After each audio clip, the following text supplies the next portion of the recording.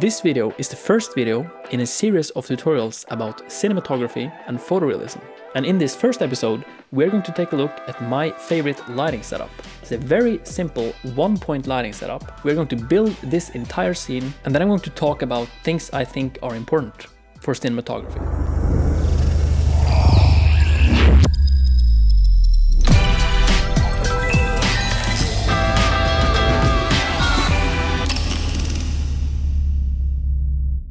So here we are in Blender version 3.1, and we're going to start out by deleting everything, and let's go to Mixamo. We're going to use this model called Ybot. Let me just disable myself here so you can see. We are choosing the look around animation. Yeah, so this is a cool animation, and you can increase the character arm space just a little bit because it's clipping. So let's go ahead and click download, and FBX is good, and just download. So in Blender, let's go F4, import FBX. And then find your motion capture, import. So here you can see you have the animated version in Blender. I realize I'm using this model for everything nowadays, but I just really like it. Let's create a ground plane. So Shift A, let's create a plane. Let's scale this up a little bit. And let's go to edit mode by pressing tab. And you can click and drag and select these two vertices behind here. And let's press E to extrude on the Z axis. So now we want to make this into a smooth studio backdrop. So let's go back to object mode. And let's go to modifier properties, add modifier, bevel. And then you can just increase the amount of this, just go crazy and increase the segments. Let's move this back a little bit. Perfect. And then you can see all these little lines. So we want to right click and set the shading to smooth. So now we have a smooth studio backdrop. Let's actually scale this up on the X axis a little bit. And now let's create our camera. Shift A and let's create a camera. And I think this angle is quite good. So let's go view, align active camera to view. So now our camera will see what we are seeing, and you can press G to move the camera. And then let's press Z 2 times. You can move it back a little bit on the local Z axis. Let's enable the cycles render engine. Let's go to render properties and set the render engine to cycles. I'm going to show you something cool. I got the Windows power toys, so you can do it like this. Press Ctrl 2 times and you can do this. So we're going to go to the render view. Boom. Is that annoying or is it good? I don't know. So we're in the render view, and now you can see just this shadow is just automatically appearing here. And this is just the ambient occlusion that just works really nice in cycles. You can see with this ambient occlusion that this character is actually levitating a little bit. So let's select the bones and then let's move it a little bit down on the Z axis.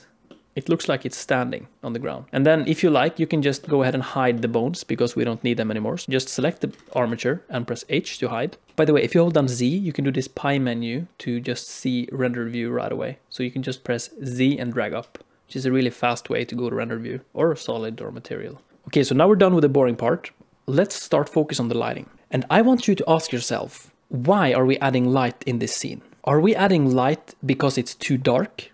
So we just need to see what's happening. So here is an interesting mindset that I would recommend that you try. Instead of thinking that I need to illuminate my scene, therefore I'm adding a light, try and think my scene needs shadows so I can emphasize the shape of this object. And once you start thinking that, it's incredibly easy to just place the light. So let's first start with the first mindset. My scene is too dark, I need to add some light. So let's go Shift A and let's add a point light because that's going to create light in all directions, which is good, right? We want this to be brighter. So let's press G and move this over here, and let's right click and adjust the light power. So now you can see we are getting more light in our scene, and that's good, right? We wanted to illuminate our object. So here's how the other mindset comes into play.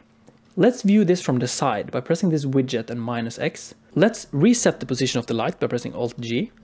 And now let's try and move this so that it creates as much shadow as possible. And I want to see shadows here in the chest area.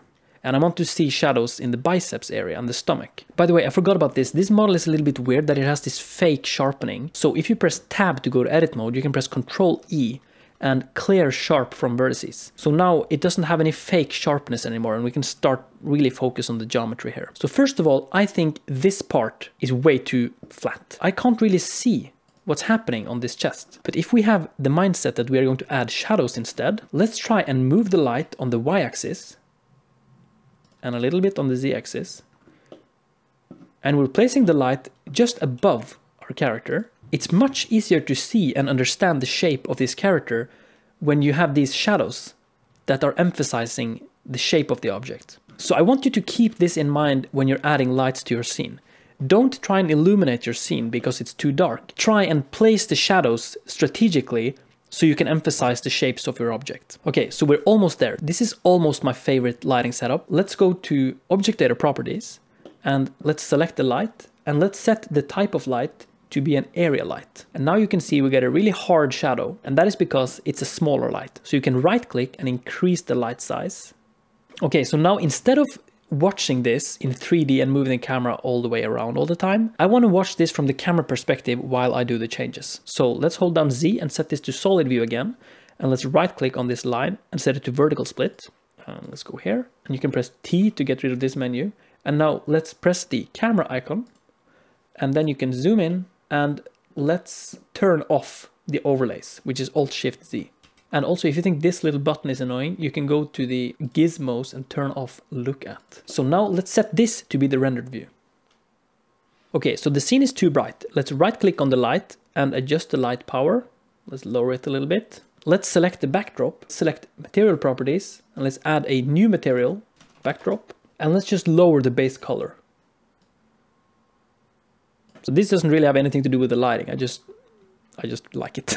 Okay, so I want to increase the contrast in our scene a little bit. So let's go to the world properties and let's set the strength to 0. So this basically turns off the light in our world. So now let's go back to camera view. And now I want to show you something that is a problem with this area light. Select the area light, right click and increase the power. You see this? There's this shadow, this line here at the side. It's because the area light is only emitting in 180 degrees. This is basically how the camera sees. It's going to see all the way up here. And this line is going to be here. So an easy way to fix this is to select this light and just rotate it. Let's turn down the brightness.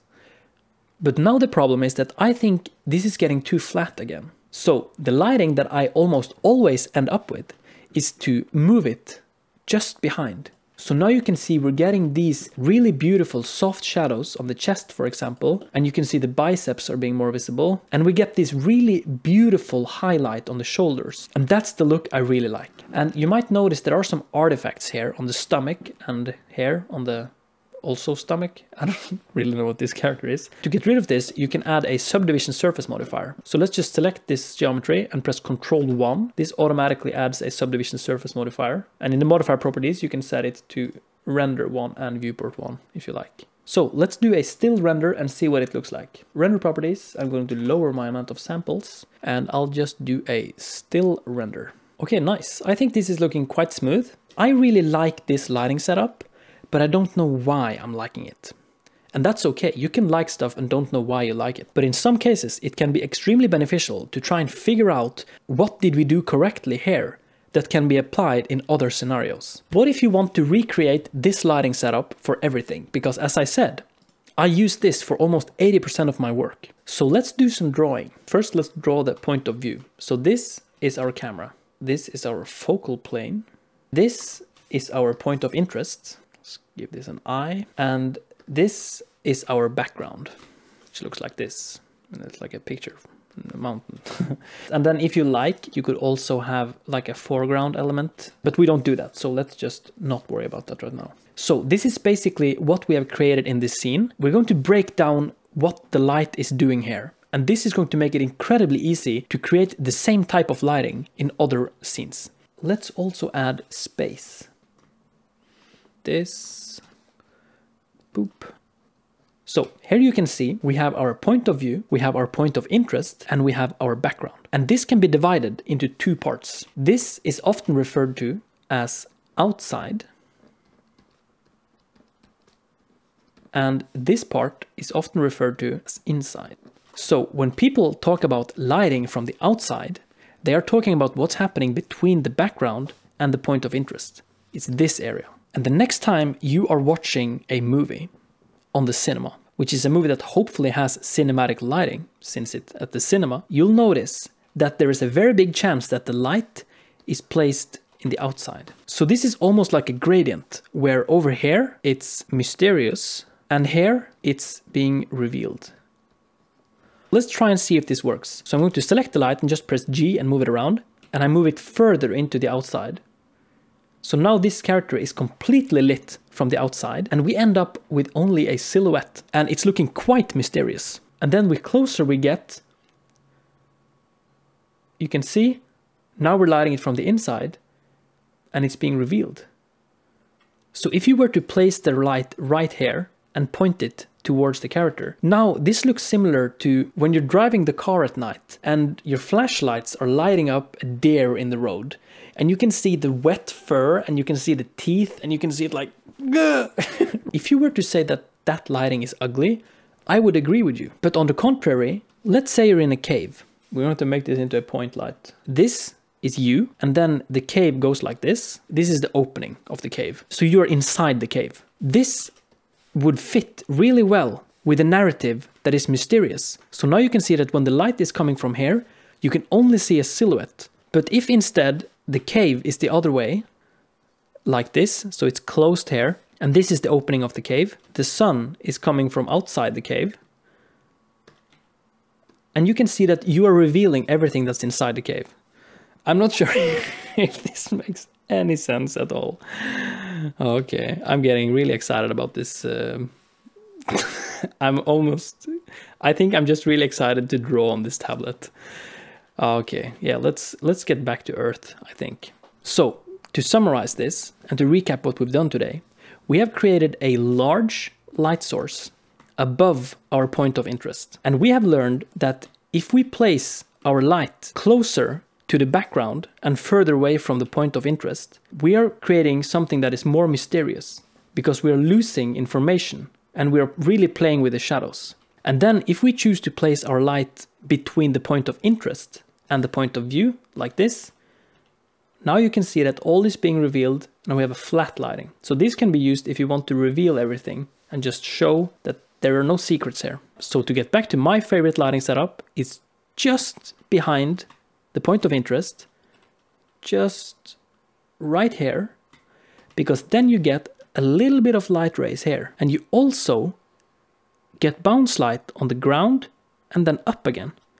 And this goes a little bit like this, and it's really powerful in cycles. You can try this same lighting setup in Eevee, and you'll quickly notice that the bounce light in cycles is doing a lot of the heavy lifting here. And then the majority of the light comes here and lands smoothly on the shoulder and on the ground, and it's also bouncing like this. These are bouncing. And I think this, the shoulder light, is the most beautiful about this setup. It falls off really nicely and it looks like a cape of light.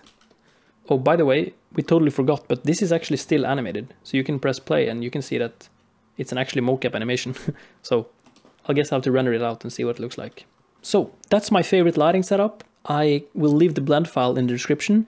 I'm not going to be allowed to distribute this mocap model, but you can just download it from Mixamo and import it to the scene, and it should be placed perfectly where it's right now. And if you want to try and recreate it, I highly recommend that you just try and use one light source, because that just keeps things so much simpler. As I said, I'm using this for almost everything nowadays. It's just one big light source, and then it's often a large area plane tilted, so that it won't create any ugly shadows on the background, especially when using a wide angle lens. This monitor is probably going to wiggle a little bit. I don't have a really big monitor, it's just that it's such a wide angle lens. So if you watched any tutorials on this channel, you might have noticed by now that there is a difference between the tutorial result and the sort of cinematic that I show at the end. And the reason for this is super simple. Every time I record a tutorial, I just get so excited about the technique that I'm about to show everyone that I just spend a couple of days just doing whatever I can to make people understand how cool it is, you know, and make these cinematic shots. And my goal is to inspire with this, to show off the technique, but I also understand that can be quite frustrating to not get to learn everything in the same video. So if you like this video, it's the first episode in a new tutorial series I'm working on called Virtual Cinematography, where we'll be doing virtual cinematography. It's a topic I'm just really excited about. The next episode is going to be about barrel distortion and fisheye lenses, so subscribe if you want to see that. Thanks for watching.